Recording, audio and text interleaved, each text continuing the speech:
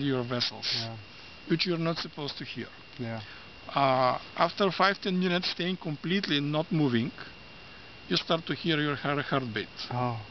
And there is acoustic echo cancellation circuitry inside our ears exactly to prevent hearing your heartbeat.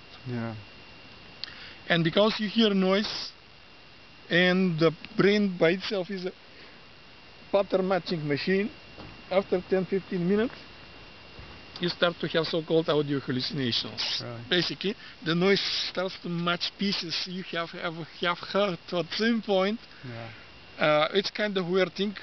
You can stay here a long time. It's actually, this is air conditioned room, so we change the air here.